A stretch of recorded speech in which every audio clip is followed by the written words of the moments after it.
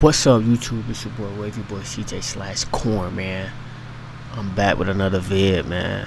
And today we gonna be reacting to banned episodes of Spongebob. Now there's some episodes that I've probably seen. I'm not sure. I'm only 20 years old, so make sure y'all like the video, comment on the video, and subscribe to the channel. Let's get it. Banned episodes of Spongebob. To find a bunch of those so-called controversial episodes, and I'm going to determine if they really are or not. Midlife Crustacean, probably the most infamous episode. Mr. Krabs is having a midlife crisis. He believes he is too old for everything. He perceives the world treating him differently due to his age. At the Krusty Krab, he overhears SpongeBob and Patrick talking about their party later that night. Mr. Krabs weasels his way into an invite and goes out on a night of fun. Mr. Krabs quickly finds out that SpongeBob and Patrick are losers and don't actually do anything useful or fun. Once He just now figuring this out? Like, what? Mr. Krabs confronts them on this, he leaves. But Patrick suggests one last thing, a panty raid. Mr. Krabs becomes intrigued and agrees to partake. They climb into a house. Oh, I remember this episode. I remember this episode. And steal women's underwear. Yes. Shockingly, it was his mother's house. It was his mama. His mother's underwear. Yeah. So I don't think I need to explain why this was banned. It's a pretty adult theme and not the most appropriate, obviously. And the jokes throughout the episode are also more adult than usual. This episode was pretty out of character for Mr. Krabs, but especially SpongeBob and Patrick. They have never once showed interest in women, and here they are acting like they do this all the time. Is that a good thing or a bad thing, not showing interest in women? Comment down below what y'all think. Fine episode, and it was one of the more iconic ones for me. I definitely don't think it needed to be banned, though. Rockabye by Valve. SpongeBob? Yeah. For me, I don't think that episode needed to be banned either. I'm not even gonna lie. That's not that bad. And Patrick find an abandoned baby clam and decide to raise it and be parents together. Patrick wants to take on the role of mother, but SpongeBob insists that he cannot because he doesn't wear a shirt. Patrick then accepts the role of father. Whoa. Whoa. They're thus making SpongeBob the mother. Whoa. The episode then plays out in the typical old school idea that the father leaves for work and then leaves all the housework for the mother. Patrick continuously promises to help out with the clam, but never does, even going to parties well into the night. They fight and argue, and Patrick decides to up and leave back to work. We find out his work is watching TV and eating ice cream at his house. So they giving off deadbeat dad. Bro, this is not how every dad acts. Come on, Nickelodeon. While they argue some more, the baby clam is about to jump out of the window. Whoa, the baby clam is about to commit. You know what? Okay. Both of them fail to catch it, but that's because it can fly. It says farewell and leaves, and then SpongeBob and Patrick come to the realization that it was hard, but it's worth it. Patrick ends the episode suggesting they have another. The controversial aspect of this episode is that SpongeBob and Patrick portray a couple. First of all, no. They are playing on the stereotype of fathers that provide yet are absent, and mothers that do all the thankless work. I mean, they quite literally say that at the beginning of the episode, assigning roles of mother and father. I feel like this theory would have more credibility if there was SpongeBob plus Patrick equals clam. Any allusion whatsoever to romance, but there is none. So by no means should this episode be controversial. The greats. I mean, I see why it's controversial, but yeah, I don't think this needs to be banned. And I remember this episode right here, the Great Snail Race. Snail Race. SpongeBob learns of a snail race that Squidward has entered his purebred snail, Snelly. So he basically bullied Gary into, like, he basically pushed Gary. I don't think this one should be banned, but let's see. Gary into the race, but all Gary wants to do is watch TV. SpongeBob then takes on the role of a super demeaning and abusive coach. He trains Gary's little heart out, so much so that Gary is unable to even begin the race. Squidward's snail takes the lead. Meanwhile, Gary and Rocky, Patrick's Rock, hasn't moved from the starting position. After much verbal abuse from SpongeBob, Gary begins the race and goes into overdrive, and then begins to catch up on Snelly. After a minute though, Gary's eyeball pops, and then another pops. and SpongeBob begins to regret his demands. Gary's engine then bursts and skids off the track like crazy, damaging himself and his shell until he crashes into a wall. SpongeBob goes to comfort his half-dead snail.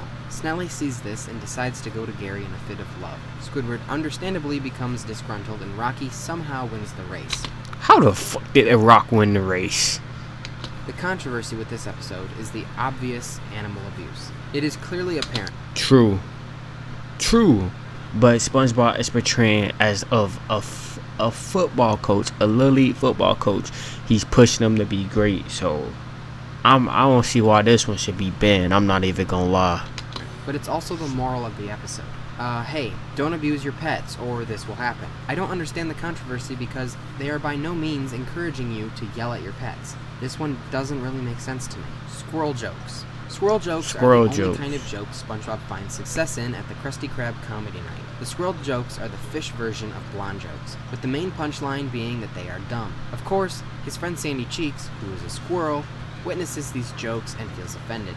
After her multiple attempts to get SpongeBob to stop, she invites him over to the tree dome where she feeds into the stereotype that she is stupid. SpongeBob quickly learns from his mistakes and goes back to comedy night, making fun of all species. So the claim is that the squirrel jokes are code for racist jokes. Honestly, it's a little understandable, but only a little.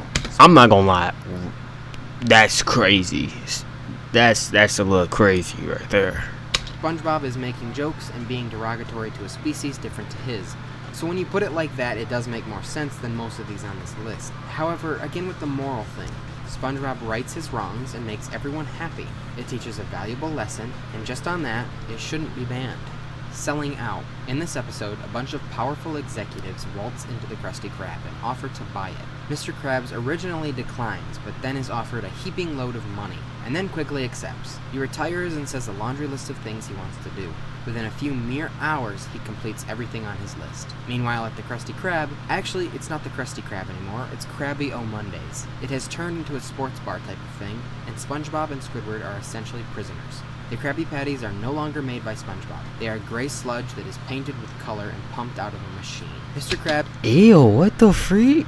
comes back to work as a busboy and ends up exposing the place, destroying it, and then rebuying it. I think this episode is great and the message is right in your face, and I love it. Of course, that's why it's controversial.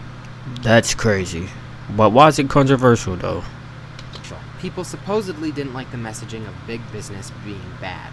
I have to question, were these people's complaints, or big business disguised as people complaining? A+ for this episode and should never, ever be banned.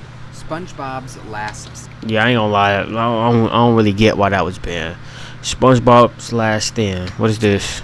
Plankton is creating a superhighway that completely plows through jellyfish fields and forcefully relocates all of the jellyfish. This superhighway will also go right over the Krusty Krab and lead straight to the chum bucket. SpongeBob and Patrick go around protesting it, being portrayed as hippies at one point. The entire population of Bikini Bottom goes against SpongeBob and Patrick's movement. Mr. Krabs is desperate, and as a last-ditch effort, he wants to sell Plankton the Krabby Patty secret formula. When Mr. Krabs arrives, the dislocated jellyfish infiltrate the chum bucket and sting Plankton. The other jellyfish wreak havoc in Bikini Bottom and they cause destruction. SpongeBob speaks out to everyone on TV, and all of the citizens of Bikini Bottom form an alliance to help destroy the superhighway, restoring jellyfish fields in Bikini Bottom to its natural state. So this is not only a fantastic episode, but doesn't seem problematic at all. This episode raises awareness for the environment and the preservation of animals. Last I checked, I don't think that was a bad thing. Ink Lemonade, the worst episode on this list, not because it's super controversial or anything, but because this episode just sucks overall. I don't really understand how the other episode was controversial either, but it got banned. I don't know why.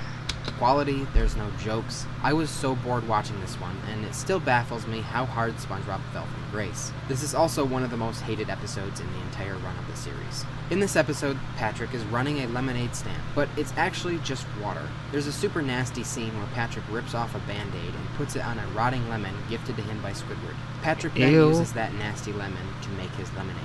SpongeBob comes by with a megaphone and scares Squidward into inking into the lemonade. Squidward runs and hides in embarrassment, and Patrick sells the ink under the moniker of Black Lemonade. It's an absolute hit. With their customers increasing, Patrick needs to get more ink. and the only way to do it is to So he sets up this giant tent outside Squidward's house filled with stuff to scare him, and after 1,000 unfunny, over-exaggerated faces later, Patrick gets a ton of ink. Squidward breaks through the tent and learns they have been selling his ink. He blows away SpongeBob and Patrick and creates his own, but learns he's unable to create it unless he's scared. Once he is threatened, he inks all over the entire mile-long line. Everyone is then disgusted and throws up inside Squidward's house. It's not a good episode, by no means. The reason for it being controversial is because of how Patrick torments Squidward into inking. I mean, isn't tormenting Squidward like the longest running joke in SpongeBob? That's what I'm like. Really yeah, that shouldn't have got banned. I guess they usually do it by accident, and this time it's intentional, but this episode raises no red flags. Sailor Mouth, one of the more iconic episodes. Sailor Mouth is the episode where SpongeBob and Patrick swear. So SpongeBob takes out the trash, and out of the dumpster, some special swear words. I remember this. He reads them out loud. What is it? Loud, and then is censored by dolphin sound effect. Catfish. He then teaches Patrick these words and goes through the Krusty Krab shouting them.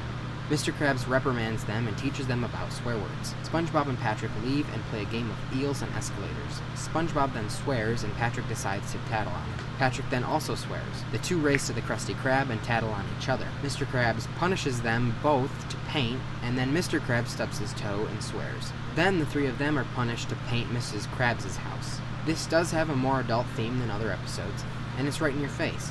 But the moral by the end is to not swear, so I think it redeems itself. No, it shouldn't be banned, but it is understandably a little controversial. Yeah, I understand. I think we all remember Yeah, I remember this one. Unfortunately, SpongeBob gets a splinter while at work, and he spends the entire episode trying to get it out and hide it from Mr. Krabs so he doesn't get sent home early. Squidward eventually lets Mr. Krabs know, and he pulls the splinter from his thumb. This episode is controversial because of how disgusting it is. It genuinely is so disgusting. Yeah, that's From watching the disgusting. splinter enter SpongeBob's thumb, to watching Patrick further hammer it into his thumb and then infecting it with garbage. And then at the end where Mr. Krabs pulls it out and drenches him in pus. Were they really this low on ideas? There's a few funny parts, but this episode was so disgusting, and we don't need to unnecessarily expose kids to this. I don't Yeah, think I ain't gonna lie, that's humor, crazy. if you can call it that, is funny by any means. This one should be banned, and I think that is kind of the consensus. Just one but. Yeah, that one should definitely be banned. But I'm gonna end the vid right here, man. Appreciate y'all for watching. If y'all want the rest of the vid, comment down below and I'll give it to you. But yeah, I don't want the video to be too long. So it's your boy, Wavy Boy CJ, man. And I'm out, man. Peace. Until next time.